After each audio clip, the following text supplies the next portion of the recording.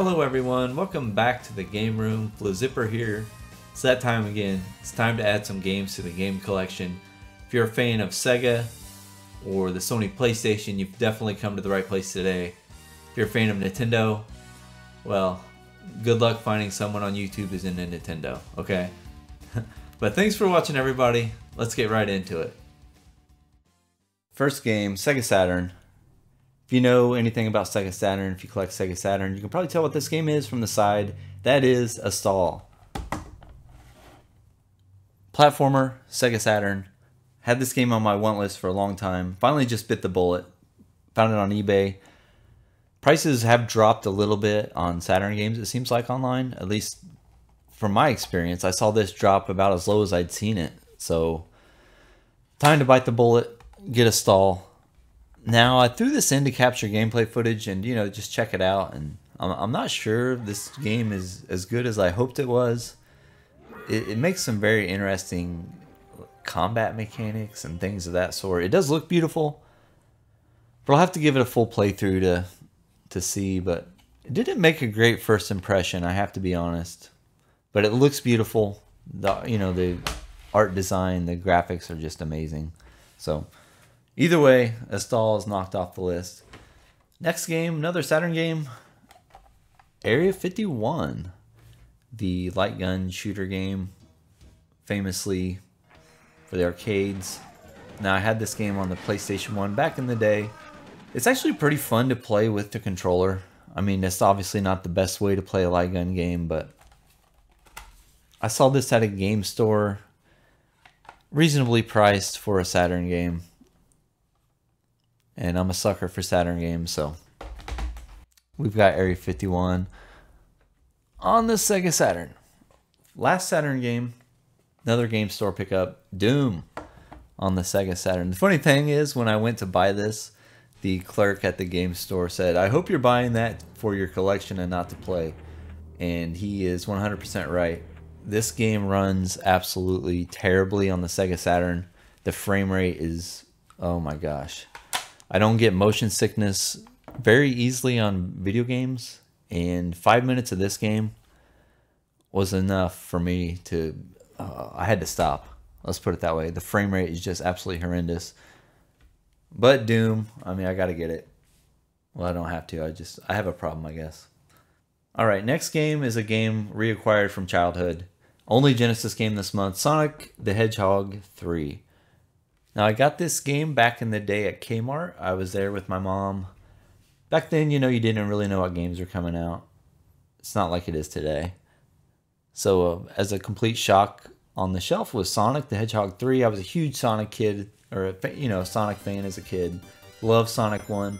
I don't have as much experience with Sonic 2 as other people. Sonic 1's always been my game.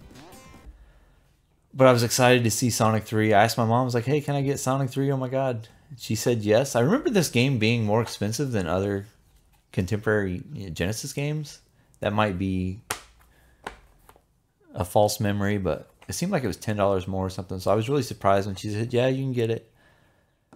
Do I love Sonic 3?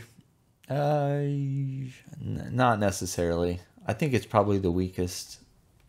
If you think of 1, 2, 3, and Sonic CD as being like the main Sonic games, I would say it's the worst. But had this game as a kid. Finally just broke down and got it. Next up we have the lone Master System game, Rambo, First Blood Part 2. I was a huge Rambo fan as a kid. I love playing Army and stuff like that. And this game seems looks very similar to Commando on the Nintendo, which I love Commando. This game runs, it's just slower in general, and it's very, very difficult.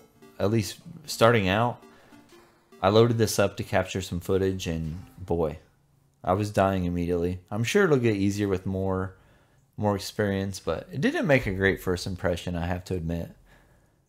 But I've seen that at game stores constantly, and I knew one day I was going to pick it up, and finally did. Now we move on to the PS1, everyone's favorite, Breath of Fire 3, JRPG, Capcom. Now I wasn't a huge JRPG guy back in the day. Been trying to slowly add some more to the collection. Hopefully I'll get some time to play through this. I really don't know much about it. The little I did see of it looked pretty good, so hopefully I get time in the future to start knocking out some of these JRPGs. Next PS1 game, Armored Core Project Phantasma. Finally got this one. I now have all 3 Armored Core games for the PS1. I had Armored Core as a kid, the original. Always thought that was a really fun game, especially building your mech and customizing it. Now this game came with the strategy guide. Sandwich Islands Publishing. I don't know, just kind of I don't really collect strategy guides or anything, but nice little bonus for the game. So, Armored Core series is complete. And I'm happy about that. Finally, the last PS1 game. Alundra PS1. Finally got this one. I've been meaning to pick this up forever. Hear good things about it and some bad things. But Working Designs, PS1 RPG. Now I gotta admit, I threw this in to capture gameplay footage. And normally I just do, you know, for 15 or 20 minutes. I played a whole hour of this game. This game seems really fun. Something I'm very interested in playing. Although I did run into what I heard some negative things about it, about how some of the, I mean, I literally got stuck an hour into the game with, it made no sense. I had to go across the bridge, but I had to go across a certain way. It was never explained anywhere in the game that needed to happen. But thankfully, it also came with the strategy guide. Prima's Unauthorized Game Secrets. Alundra. So I might need to use this for that game. It definitely has some very obtuse things about it. But super happy to get Alundra, finally knock it off the collection. Now something a little different for me. A PS3 game. Infamous. This is the Infamous collection, so it has Infamous 1 and 2. When the PS3 got hacked or DDoS attacked or whatever happened when it was down for a week or two, like in 2010, 11, I don't remember the exact time. But to kind of rectify that, they offered, I think, 3 games on the PlayStation Network for free that you could go download as like a, so sorry we screwed up. Infamous was one of the games I picked, and I loved Infamous. But I didn't have a physical copy. I saw this at the game store and it had Infamous 2. I've never played Infamous 2, but I think I'll eventually give that game a go because I loved Infamous.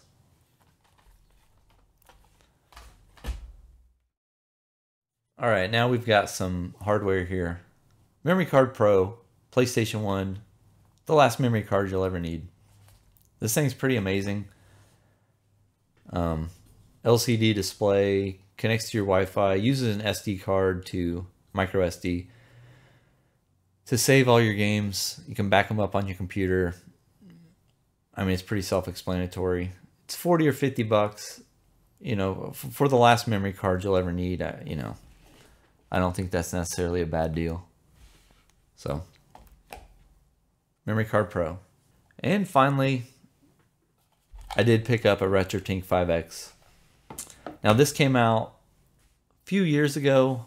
I was kind of taking a break from retro gaming. I already have an OSSC, which is an amazing device, but there are, you know, it doesn't handle interlaced video too well.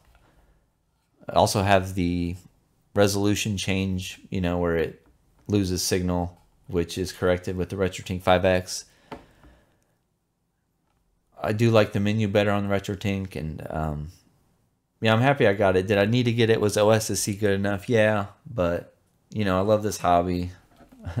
I've already got so much invested in all these upscaler and SCART cable things, and I figured why not, and I'm happy I got it. All right, guys, so that's everything for the last 3 or 4 months. You know, I pick up a number of games especially because I'm a set collector. You know, I collect a lot of garbage, but these are some of the highlights. Coming up, we got a couple more PS1 reviews coming up. I might try to play through a stall here and branch out into some Saturn reviews. I do have a new camera coming within the next week or so, so I'm excited about that. And that's all I got for this video. Thanks for watching, everybody, and I'll see you next time.